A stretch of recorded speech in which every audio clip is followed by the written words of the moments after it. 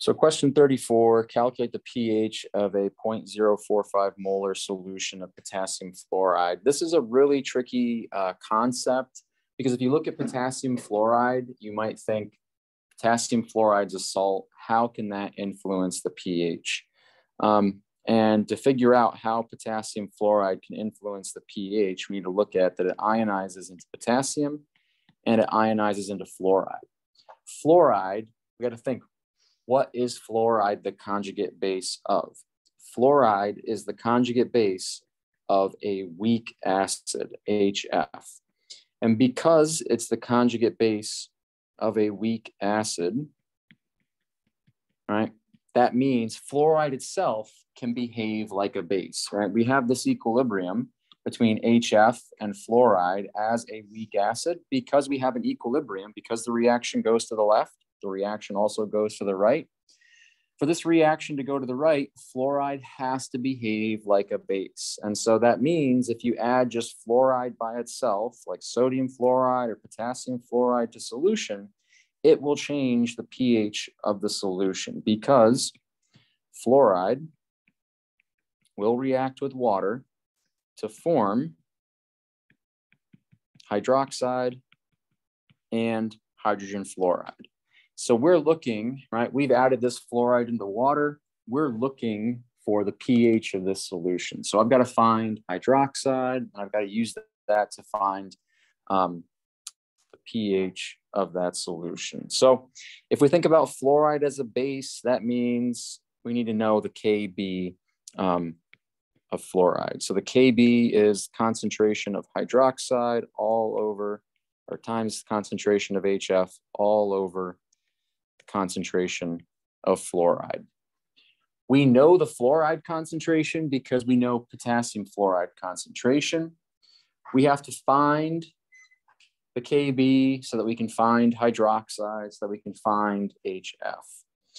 And this is where it's a little bit tricky, and they don't list it in the problem, but you do need to know. We would have to look up, what is the Kb of fluoride, or what is the Ka of HF? We just did a problem with HF. The Ka of HF is 7.2 times 10 to the minus 4. How can I use the Ka of HF to find the Kb of fluoride? What's the relationship between those two?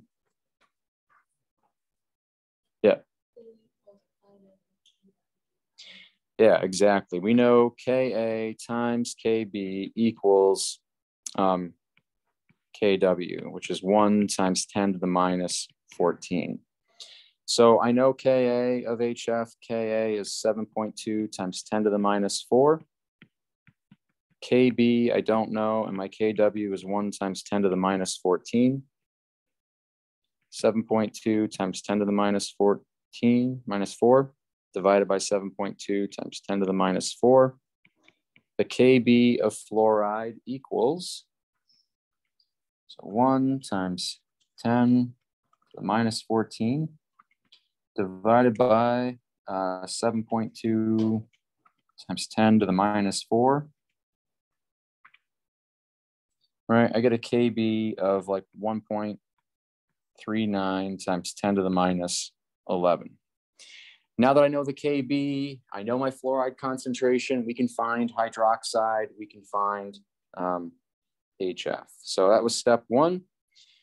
Step 2, all right, the Kb, 1.39 times 10 to the minus 11 equals, I don't know hydroxide, I don't know HF, but again, looking at the reaction, right, they should be 1-to-1. Those two are going to be formed in the same ratio because for every fluoride that reacts, I'm going to make 1 hydroxide and 1 HF.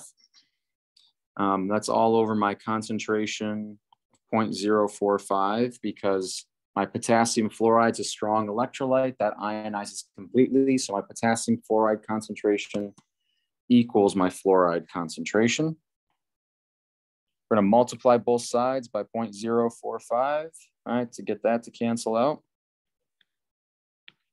So that cancels out. I get x squared equals, so times 0.045.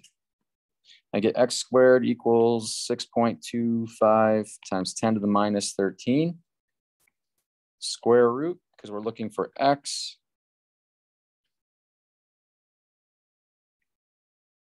Right, so my hydroxide, x is hydroxide. My hydroxide concentration is 7.9 times 10 to the minus 7.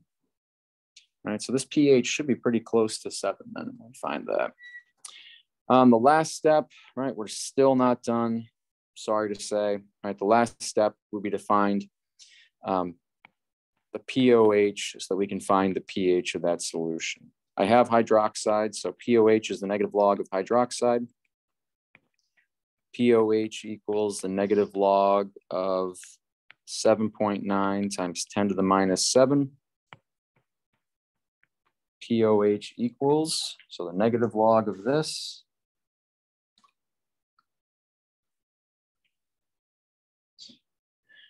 Yeah, 6.10. And then now we can find the pH of that solution. pH plus POH equals 14. So pH equals 14 minus 6.10. All right, the pH of this solution, 7.9.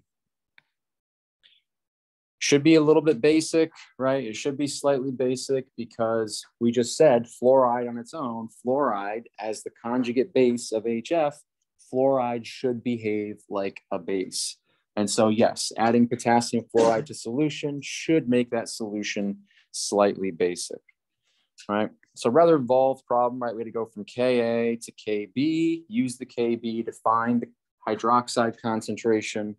Ultimately, we're looking for pH. So once I found hydroxide, I can find POH. And then the last step, pH plus POH equals 14.